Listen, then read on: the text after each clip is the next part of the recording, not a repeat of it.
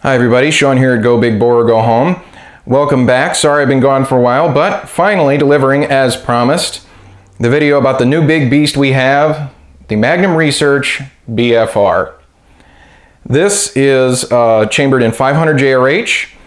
I wanted to get a 50 caliber for a long time and I went with this round, and we'll get into that in a little bit, but let's talk a little bit about the Revolver. Now, BFR stands for Big Frame Revolver, and that's all it stands for, right? Wink, wink, nudge, nudge. Anyway, this is modeled very much after the Ruger Blackhawk, specifically after the Super Blackhawk. I'm going to show you one here. This is my Ruger Super Blackhawk in 44 Magnum, as you can see, very similar, and I even have the same hoe grip on it. And there's a reason for that. The Blackhawk and Super Blackhawk are very well built single actions, but these were built to be sturdier, they're built to be bigger framed, hence the name, and they're built for bigger calibers. I mean, when you have a company called Magnum Research, you know you're not shooting 22 here. So, pardon me. Essentially what we have here is, you know, a single action that, as I'm going to show, has a little bit bigger frame than its predecessor. You can see it's definitely a bigger frame. Built to handle large handgun calibers with a lot of recoil. And the 500 JRH does not disappoint. This gun kicks pretty hard. One of the reasons I got this Pockmeyer grip, here's the stock grip. The stock grip actually has this nice cover for the frame, which the hoe grip does not. But it also has this checkering. Now, they did think smart enough to guard you against the trigger guard here, but this checkering actually, when I shoot it, was cutting open not only my thumb, but my brother's thumb. And so I went with this to get a different texture. Also, small known fact, a lot of people think this is Hogue or Pockmeyer. It's actually made by Uncle Mike's. I didn't know that till I took it off. And on the inside, it's got the Uncle Mike's logo. So, who'd have known? Anyway, I put on the Hogue grip. I like the finger grooves. Again, it's got this protection from the trigger guard. If anybody out there has ever shot like a Bisley, like that 480 Bisley I have, you can bust a knuckle on it so easy. So this has really been a big help for that, and it's easier on my thumb. Although I will point out that the texture here can still be a little bit abrasive where on my thumb. So I have to be a little bit careful, and from time to time, if I plan on shooting a lot of rounds through it when I'm sitting down for the day, if I'm sighting it in or I just want to get a lot of practice in, I will usually put on athletic tape just to cover up my thumb because it hurts. You know, I'm serious when I say that. I just literally taken skin off and I'm bleeding. The recoil is big, but it's manageable. I would encourage anybody who's looking for a 50 to check this cartridge out. It's manageable, the gun is of good weight, so it's easy to control. And one of the things that's particularly fun about this Revolver, you see the spare cylinder here. Well, got it loaded. This is a cylinder that's actually in 50 Action Express. So this is the Desert Eagle 50 caliber round. I'm going to flip it over so you can see the bullets. There's quite a bit of range there. The JRH is a 1.4 inch cartridge, brass cartridge that is, whereas the 50 Action Express here is 1.285 like your standard 44 Magnum. So you can see here between the two, the JRH is definitely the big brother. Here, hang on, there you go. So, also a couple of things about the 50 Action Express cartridge. This was designed for the Desert Eagle in a semi-auto, and it was designed to fit a certain overall length. So the bullet cross-sectional density isn't that great. It's not bad, don't get me wrong. But if you're hunting, especially for large game, you'd be better served by something like the 500 JRH. Some other cartridges in this caliber, you know, obvious, we'll get to that in a second, but yeah, this was an additional $350 option. They fitted it at the factory when I ordered the gun. And yeah, now I can shoot both cartridges. Again, because this cartridge, or I mean, this firearm for me is more for having fun and plinking at the range. I thought it would be kind of a fun investment. My purpose for it, other than the range, is really grizzly defense. It's rare, but I do occasionally go camping and hiking in areas that have grizzly. And when I do, you know, 44 Magnum is a great cartridge, but if you're talking about an 800 to 1,200 pound grizzly, depending on where you go, I just don't feel it's got enough power. But something like this, you know, this is a 440 grain hard cast bullet from Cast Performance. This is a hand load, but I actually loaded it to verified specs through my chronograph of roughly about 1,325 feet per second. So it's got a ton of power. I'll put the TKO on screen for you. But it's just a great cartridge for that. Now, a couple things about the BFR that have changed in the upcoming days if you're looking to get one. They've gone with this new grip that's now designed by Hogue. Not this style, it's no finger grooves. It looks almost like a Bisley grip, but it's rubber. I'm interested to see that, see how that feels. They also changed the hammer here. This hammer spur is open wide and it's got a nice ridged area to really help you grab it when you cock the hammer. They changed this from the Blackhawk style here that you see to kind of one that comes at an angle like this. And where I want to give MRI some credit is I recently spoke to them about it. And I said, you know, I'm looking to get another one. What would it be to put this hammer on it? And they said, well, check out the new hammer. We changed it around a little bit. To their credit, he even said it, you know, we've heard from our customers, they don't like the new hammer, they like the old one, so we redesigned it already. A lot of credit, guys. You know, a lot of people will just force it down their customers' throats. You guys listened. We really appreciate that. They also redesigned the rear sight. Now, if you want to take a look here, on this sight, you can see that's a Ruger logo. But I didn't put this on there. This Ruger logo is because it's a Ruger sight. They recently designed it so they could put their own sight on there. I've heard some good things about that new sight. One other change that I've made to mine besides the grip is I put on a high-vis sight. I got this from Magnum Research's website. So it is, in fact, a Magnum Research compatible part. So it's not, you know, this wasn't jerry-rigged. A couple of great features about the BFR and all the BFRs that I really like. They epoxy on your housing for your ejector rod so it doesn't come loose. For those of you out there who are familiar shooting big, powerful calibers, this screw is going to come loose. Even if you use blue Loctite, it's still going to come loose and you have to tighten it from time to time. So it is what it is.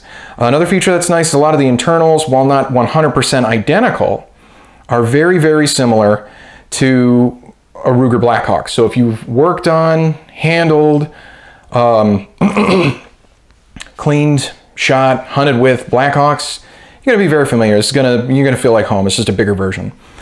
One of the other things I like, and hey Ruger, if anybody there is listening, this to me is the greatest feature ever. Greatest change in a product since bread got sliced, the spin-free pawl. You notice there's no clicks because it just spins free and it goes clockwise, counterclockwise. It makes it really easy. You know, if you want to load in a round, for example, we'll take one of these.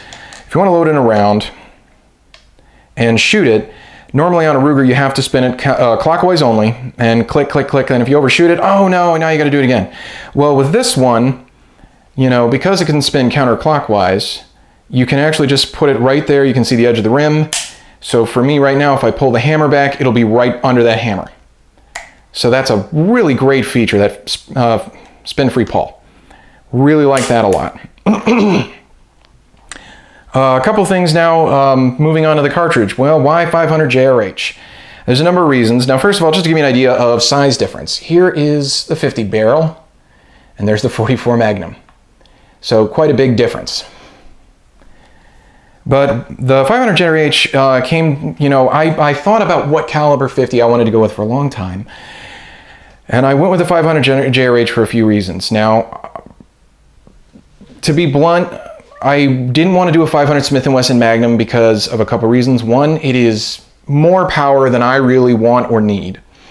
And given that it actually did bruise my hands, it just didn't seem like I was going to enjoy shooting it. I was going to have to load it down a lot. And I kind of felt like, well, if I'm going to load it down a lot, what's the point?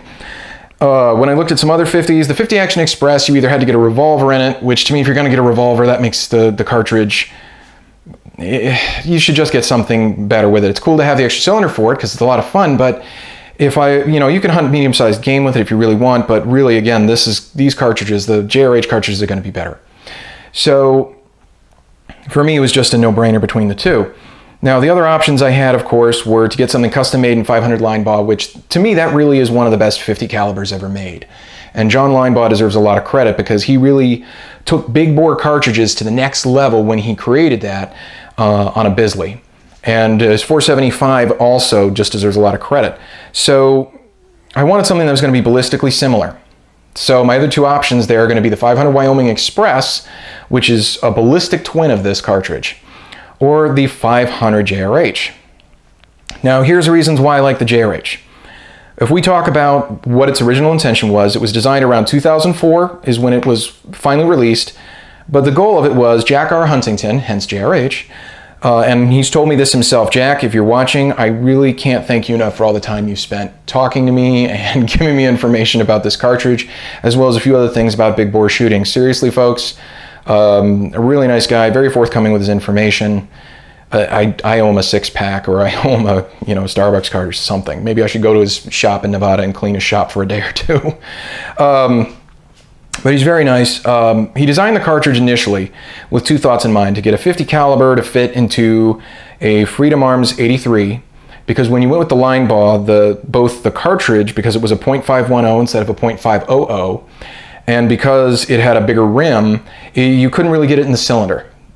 So they took it out of the cylinder, or they took out the cylinder, you'd have to make a new cylinder, and boom. So with the 500 JRH cartridge, now you could literally bore out the cylinder, put a new 50 caliber barrel on it, and you had a 50 caliber 83. Now, about a year after he finished designing it, Wyoming Express, not to be outdone, well, I'm sorry, not Wyoming Express, Freedom Arms, not to be outdone, and it's their own proprietary gun, so they made their own proprietary caliber called the 500 Wyoming Express. Ballistically, it's pretty similar. Cartridge-wise, it's got a belted rifle cartridge. I don't know the specific purpose for that. It does make the case head a little stronger, so it's not like it doesn't help. It does. But to me, when you've got, the 500 line ball, you've got the 50 Action Express, you've got the 500 JRH, you got the 500 Smith & Wesson, and none of them have that, what's the point? I don't get it. But again, I'm also not John Baker. I'm not the guys at Freedom Arms, so there may be a good reason for it, and maybe I'll be able to find out one day. But so I liked this because it's already chambered in a gun. And the 500 Wyoming Express is only chambered in the Freedom Arms, and good God, they're expensive. So this was a more affordable firearm. It's about the same price as a Smith & Wesson X-frame gun. And the cartridge really has just all the power I would ever need. Ballistically speaking, like I said, it's similar to the 500 line ball. It's identical to 500 Wyoming Express. If I was a handgun hunter, I'm confident there isn't an animal alive this gun could not comfortably take. You just have to load it right. And that was the other reason that I liked it, is because this cartridge is essentially based sort of on the 500 Smith & Wesson brass. Now I say sort of because it's not exact, but if you take a 500 Smith & Wesson piece of brass, which is going to be 1.6 inches long, it's about there, cut it down to the 1.4 inches of this cartridge, which is identical to the line ball cartridge, and if you have the rim turned so it's a little smaller, it fits again. And you can see this properly head stamped brass I have here for you. It fits with the turned rim into that cylinder for the Model 83. Whereas what Magnum Research did is they actually cut the cylinders with the recessed rim area big enough that you can take a Smith & Wesson piece of brass, cut it down, leave the rim alone, load it up like it's a 500 JRH piece of brass, and load it in. Does it work? Yes, I've done this. I've actually cut some 500 Smith & Wesson brass, loads up just fine.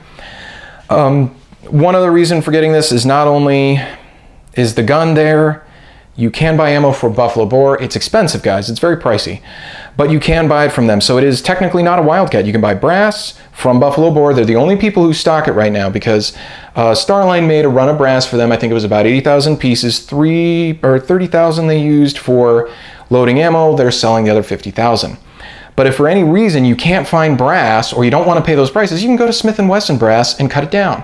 So that makes this cartridge easy to load, easy to find components for. The 500 bullets, instead of being the .510 or .511 of the line ball, are much easier to find. So you have easier to find bullets. If you can't find brass, you can make brass. You have an affordable firearm as big bores go to use for it. I mean, it's really a fantastic decision. And for me, I have to be honest, like I said, the recoil's a lot. It's a big beast to contend with. Don't get me wrong, my promo of it being Godzilla is not off. It's a lot of power, and it will kick and let you know this is a 50 caliber pistol. But a little practice and patience, and it's controllable. It won't beat you to death, and it's got all the power you'd ever need. So for me, it's like, why go to a 500 Smith & Wesson? Why get a custom gun? Why be forced to go to Freedom Arms when I've got everything I need right here? And it really is just a great cartridge. I really think if my opinion, and it's just my opinion, if you're gonna buy a 50 and you're serious about either hunting with it or bear protection, or if you're like me and you just wanna shoot some big stuff because it's fun, this is the 50 I recommend. Because I think the 500 Smith & Wesson is a bit of a beast. The 50AE is cool, but it's cool because it's in the Desert Eagle, and it's not as versatile. The 500 JRH is everything you need, nothing less. So that's pretty cool. Just to give everybody a quick, before I go, so I've got a 350 grain here. I loaded this to about 13-15. This is next to a 454 Casull. So you can see they're about the same length, but the 50 is clearly bigger. And then let me put it up against the 44 Magnum for you guys. So, you know, you can see it really dwarfs the 44 Magnum. Makes the 44 Magnum almost look like a 9mm. Well, it'll be shorter, but you get the idea. So that's it, guys. I'm going to put some videos up for you of me shooting it. I think you're really going to like it. I think you're going to find it really fascinating. And it so far has been really great. It has exceeded my expectations. So I hope you enjoyed this. Hope it wasn't too long. Thanks for watching. Hope to see you guys again soon. And remember, go big bore or go home.